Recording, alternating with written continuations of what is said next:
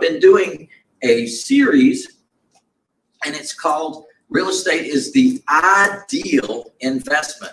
Last week, I talked about I for income, and D for depreciation is one of the great benefits that you get when you get into real estate, because the government gives you depreciation write-offs. In other words, the government says that the property is going down in value, even if it may be going up in value. Imagine that. And there's actually several ways that you can depreciate your property. So one is called the straight line method. And that means if you had a $100,000 purchase on a property, you would take out a certain amount for land, and then you take the balance and you do what's called a straight line method of accounting, where you would write off that balance of the property over 27.5 years.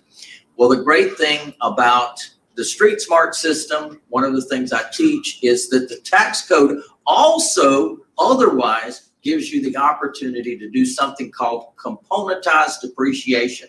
So in a home is made up of component, just like a vehicle is made up of component parts. So in that vehicle, you've got the engine, and you've got the tires, and you've got the steering wheel, and you've got the windshield, and you've got all these different parts to the vehicle. Well, those component parts in a home would be the plumbing, the heating and air conditioning, the electrical, the roofing, the carpentry, the carpet, the flooring.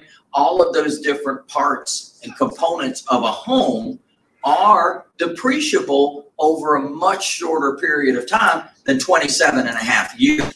So the tax code allows you to take a piece of real estate and actually componentize it and write it off over the lifespan of those component parts. So for example, carpet can be written off over 5 years, just 5 years. So instead of writing your carpet off over 27.5 years, which is a lot of CPAs actually tell their clients to do, they take off the amount for land, they take the balance, maybe $80,000, $90,000, and spread that over 27.5 years. Well, imagine that there's many different component parts that can actually be written off over 7 and 15 years. And the balance can be written off over 27.5 years. So what that means is that you can accelerate your depreciation. That means that you can have a concentration of depreciation early on in the acquisition of the property. You concentrate that depreciation. What happens is that you have an amazing opportunity to have a whole lot of write-offs. And when you have a whole lot of write-offs, you can use those write-offs to offset your ordinary income. So if you have a job, if you have income from other sources, to be what's called ordinary income, you can take those losses, that depreciation, and you can offset your ordinary income.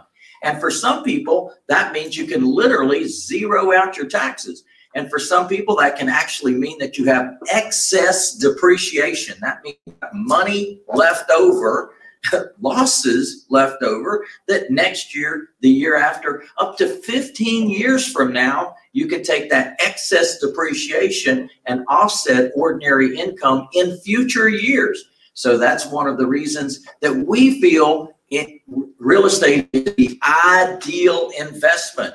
So next week, I'm going to cover the next part of the ideal investment. We're going to talk about equity build up in your properties. So hopefully you're